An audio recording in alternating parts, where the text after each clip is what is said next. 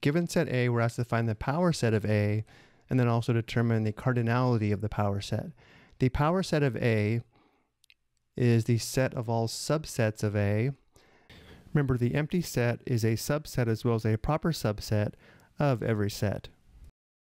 And finally, the cardinality of a set is the number of distinct elements in the set.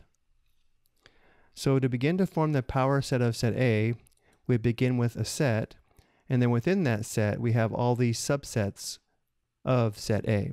Let's begin with the empty set, and then we'll list the subsets that contain one element from set A, which should be the set containing 1, the set containing 2, and the set containing 3.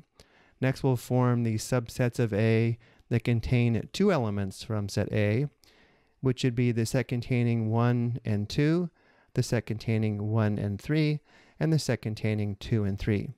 And finally, we have the subset that's equal to set A, which is a set containing 1, 2, and 3.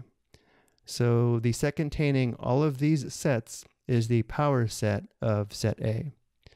Notice while 2 is an element of A, it is wrong to write 2 as an element of the power set, since none of the elements in the power set are numbers.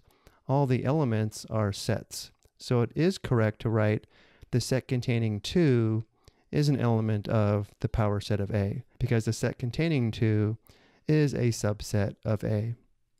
And now let's consider the cardinality of the power set. Again, remember, the cardinality is the number of elements in a set. In this case, all the elements are sets, but there are a total of 1, 2, 3, 4, 5, 6, 7, 8 sets in the power set, and therefore the cardinality of the power set is equal to 8. I hope you found this helpful.